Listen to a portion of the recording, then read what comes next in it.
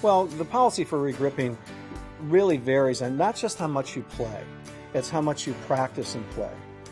For those of us that play in less seasonal weather, you're playing once a week and you're hitting some golf balls, I would recommend, if you're playing once a week and you're actually practicing, that you regrip your clubs once a year. For the people that are less seasonal with our products, you can probably play, maybe you can get away with once every 2 years. But I would recommend wholeheartedly not to let your grips go more than 2 seasons, and to regrip the set in full so you have the same consistency and feel when you're regripping all your clubs at one time.